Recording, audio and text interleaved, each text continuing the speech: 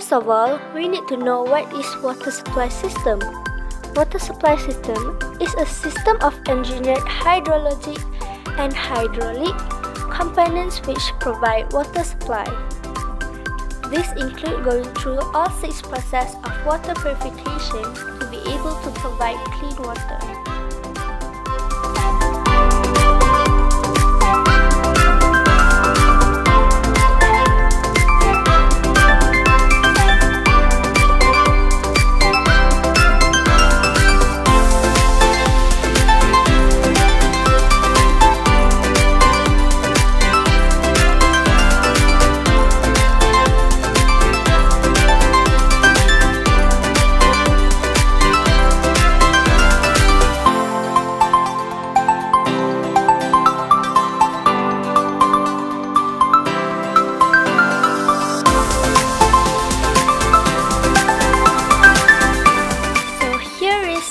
Of my water supply system model.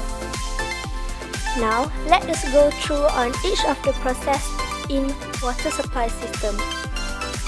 The first process is called filtration. This process is to remove all the large suspended particles such as tree branches and leaves. Then, the water will go through the process of oxidation. This process is to get rid of unpleasant smells and taste by increasing oxygen content in the water. For the third process, water will go through the process of coagulation where alum and lake lime are added. Alum is added so that mud particles stick together and sink to the bottom of the tank, whilst lake lime, which is calcium hydroxide, is added to reduce the acidity of water. The next process is called sedimentation, where all of the suspended particles will deposit at the bottom of the tank. Then, the water will go through another filtration process.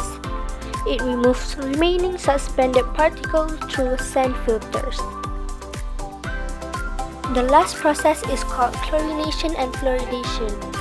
Chlorine is added to kill microorganisms in water, while sodium fluoride is added to prevent tooth decay. After going through all of the 6 processes, the water is now clean and ready to be used by all residents. This is all from me. Thank you for watching and have a great day.